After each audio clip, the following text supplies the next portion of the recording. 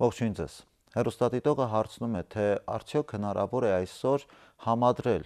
հոգևոր եւ աշխարհիկ կյանքը, մանավանդ նկատի ունենալով այն հանգամանքը, որ այսօր մեր կյանքում նյութական արժեքները ավելի են ընդգծվում եւ կարեւորվում եւ դրա հետ զուգահեռ բնականաբար նաեւ ավելանում են գայթակղությունները։ Բնականաբար, բոլոր ժամանակներում միշտ էլ հնարավոր է եւ այսօր էլ հնարավոր է, որ մենք կարողանանք հոգևոր եւ աշխարհիկ կյանքը համադրել։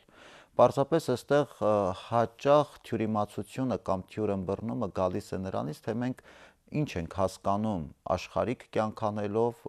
աշխարհիկ կյանք ասելով եւ հոգևոր կյանք ասելով,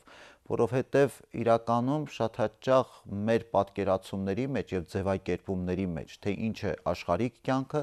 եւ ինչ է հոգևոր կյանքը,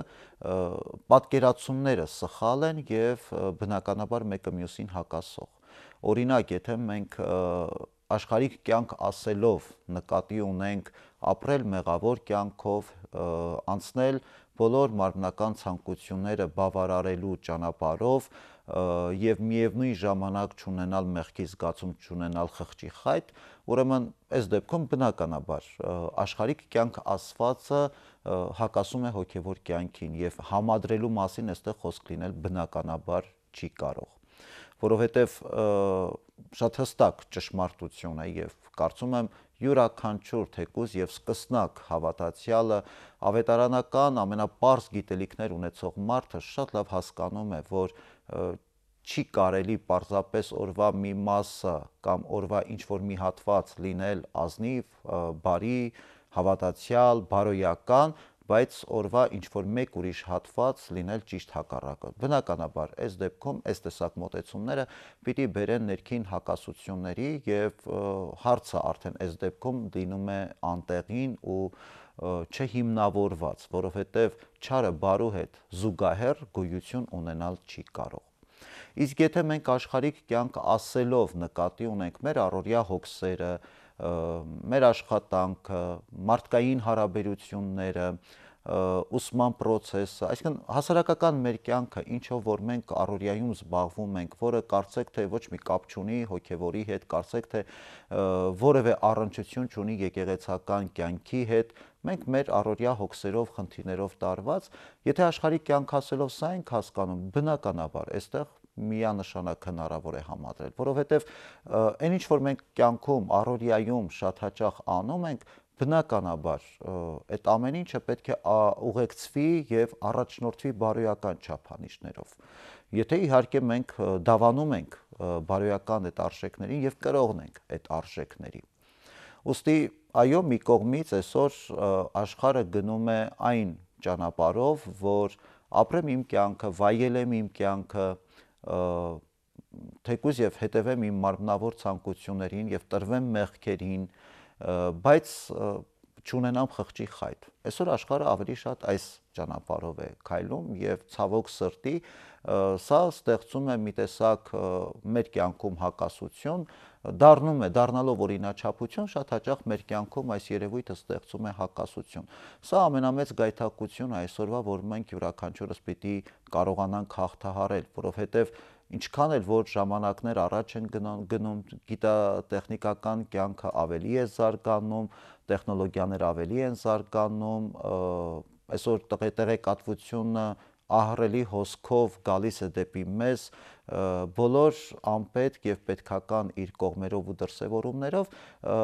բնականաբար դրա այդ ամեն ինչի հետ զուգահեռ գայթակղություններն են ավելանում եւ կամած մեզ համար մեղքը, մեղավոր կյանքը դառնում է օրինաչափություն, դառնում է սովորական մի բան։ Ամենամեծ խնդիրը սա է, երբ որ մեղքը մարդկային մեր կյանքում դառնում է ընկալելիս, մեր աչքին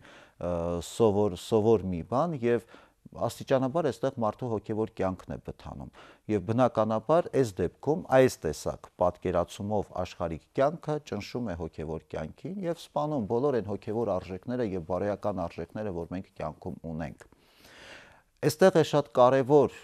քրիստոնեական այն կոչը, պատգամը, որ պետք է միշտ արթուն լինել եւ հսկել։ Մեր միտքը պիտի հսկի մեր հոգուն, որպեսզի մենք կարողանանք այդ արթնության վիճակը մեր կյանքում միշտ պահել։ Այլապես մենք անընդհատ շեշտը դնում ենք մեղքերի վրա, ինչպես անենք մեր սխալները, մեր մեղքերը արդարացնենք, մոռանալով բարի գործերի մասին, առաքինի կյանքի մասին։ Հիշում եք, ավետարանում կա այսպիսի մի դրվագ, երբ որ փարիսեցիները Քրիստոսին փորձելու համար հարցնում են, թե վարդապետ, կայսրին մենք հարկ տանք, թե չտանք։ Բնականաբար փարիսեցիների այս հարցը մի տեսակ ծուղակ էր Քրիստոսի համար, որովհետև ակնկալում են, որ եթե Քրիստոս ասեր կայսրին հարկ տանք, ապա պիտի մեղադրեին Քրիստոսին հակազգային կամ հակահրեական քարոզչության մեջ, որտեղ հրեաների համար կայսր հարկ տալը դա ամենածանր, այսպես պիղծ երևույթներից մեկն էր։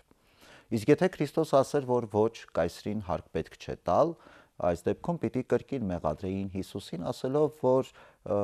Քրիստոս հռոմեական կայսրության եւ առասարակ կայսր դեմ է խոսում եւ պահանջեին Քրիստոսին դատապարտել։ Քրիստոս բոլորովին այլ պատասխան տվեց։ Ասեց ցույց տվեք դահեկանը։ Ցույց տվեցին եւ ասեց ում պատկերն է այս դահեկանի վրա։ Ասացին կայսեր եւ ասեց ուրեմն գնացեք կայսրինը տվեք կայսեր, Աստծունը տվեք Աստծուն։ Այս օրինակը լավագույն մի տեսակ չափանիշն է յուրաքանչյուրիս համար մեր կյանքում առաջնորդվելու։ Այսինքն կյանքում մենք ունենք պարտավորություններ, կյանքում մենք ունենք պատասխանատվության որոշակի սահմաններ, մեզ տրված հնարավորությունների ու կարողությունների չափով, ունենք աշխարհում պարտականություններ, որը որ ամփոփում է մեր աշխարհիկ կյանքը, մեր ընտանեկան հոգսերը, խնդիրները, կարիքները, աշխատանքային խնդիրները, սա կազմում է մեր աշխարհիկ կյանքը։ Եթե մենք այստեղ կարողանում ենք լինել հավատարիմ եւ լինել պատասխանատու, ուրեմն ստացվում է, որ մենք քրիստոնեական արժեքներն ու չափանիշները կիրառում ենք նաև մեր աշխարհիկ կյանքում։ Եվ ամենահետաքրքիրն այն է, որ այս արտահայտությունը Քրիստոսի, թե շատ է արծարծվում այս արտահայտությունը,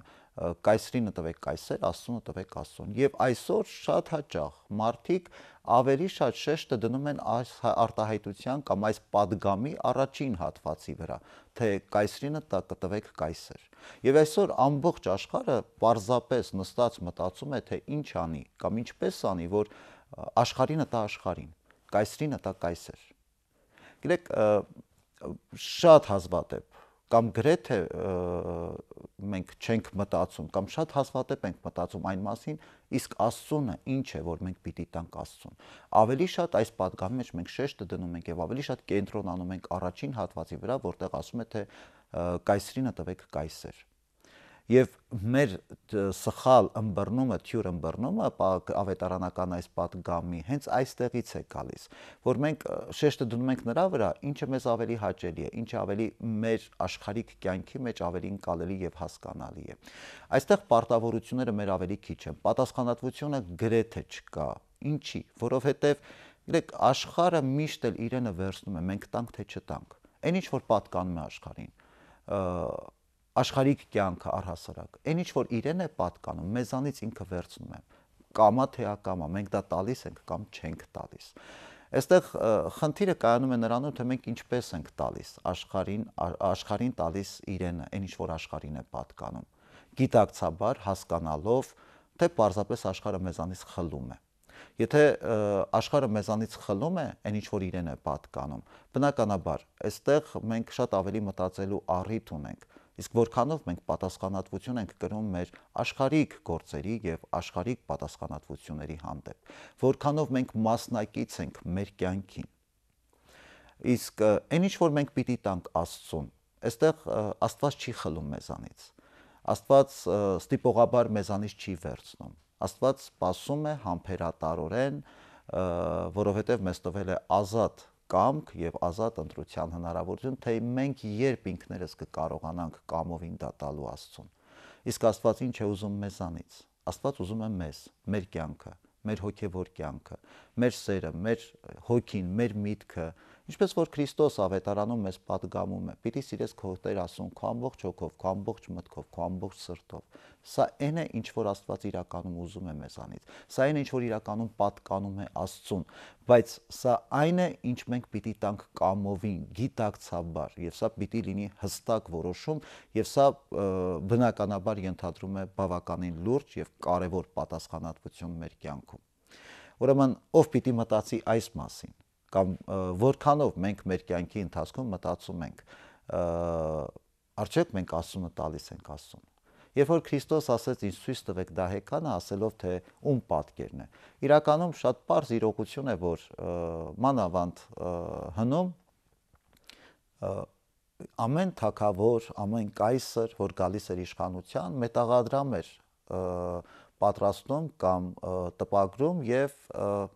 իր պատկերն էր լինում այդ մետաղադրամի վրա։ Դա նշանակում է, որ այն պատկանում է կայսրին։ Հետևաբար Քրիստոս ցույց տալով կայսր պատկերը դահեկանի վրա ասեց, սա պատկանում է կայսրին, ուրեմն սա տվեք Աստծուն, տվեք կայսրին, բայց մարդը ում պատկերով է։ Սա այն կարևոր հարցն է, որին ավելի մենք քիչ ենք ուշադրություն դարձնում։ Չէ՞ որ մարդու հոգուն, սրտին, մտքին Աստծո պատկերն է դրոշմված։ Մարդն էլ ուրեմն պատկանում է Աստծուն։ Հետևաբար շատ կարևոր է, որ մենք այս գիտակցումով անդրադառնանք հարցին, թե այսօրվա մեր կյանքում ինչպես մենք համադրենք աշխարհիկն ու հոգևորը եւ հասկանանք, որ նախ չպետք է մենք այս երկու իրողության միջև արհեստական հակասություն ստեղծենք, ինչը ցավոք սրտի շատ հաճախ անում ենք աշխարհիկի եւ հոգևորի իրականում իրական աշխարհիկ կյանքի եւ հոգևոր կյանքի միջև չի կարող լինել հակասություն, եթե մենք համադրությունը անում ենք հոգևոր կյանքի արժեքներով, բարոյական չափանիշներով։ Եվ մյուս կարևոր բանը, որ մենք ավելի շատ մտածենք եւ մեր ժամանակը ավելի շատ օգտագործենք գտնելու այս հարցի պատասխանը։ Իսկ ո՞րն է Աստծուն, արդյոք ես Աստծունը տալիս եմ Աստծուն։ Այլապես մենք նմանվում ենք այսպես չեզոք մի էակի արարածի, որ ապրում ենք մեր կյանքը ինչպես որ ստացվում է, աշխարհը իրենը միևնույն է մեզանից խլում է, Աստծուն էլ դե մտածում ենք ազատ ենք, մի օր կհիշենք Աստծուն, մի օր կգա դրա ժամանակը մենք Աստծունը կտանք Աստծուն, բայց այսօր ես դրա ժամանակը չունեմ, հիմա շատ ավելի կարևոր գործեր ունեմ։ Իսկ թե որոնք են այդ կարևոր գործերը իրականում շատ դժվար է հասկանալ, որովհետև մենք այս դեպքում, եթե այսպես ենք ապրում, մենք ոչինչ էլ իրականում չենք անում։ Իրականում ոչ մի կարևոր գործ էլ չունենք ըստ էության։ Գրեք, ընդամենը աշխատել, գումար վաստակել, ստամոքսը լցնել եւ մեր հագու կապին հետևել, սա դեռ չի նշանակում, որ մենք ապրում ենք։ Կյանքը սկսվում է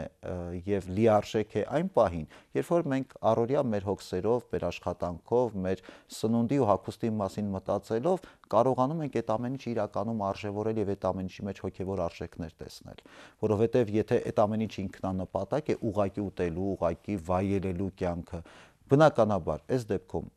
մենք ցամաքում ենք, որովհետև աշխարհը խլում է նույնիսկ այն ինչ որ Աստծուն է պատկանում։ Աշխարհը մեզանից խլում է նույնիսկ դա։ Եթե մենք չենք պատրաստ չենք Աստծունը կամովին հավատքով գիտակցաբար Աստծուն տալու։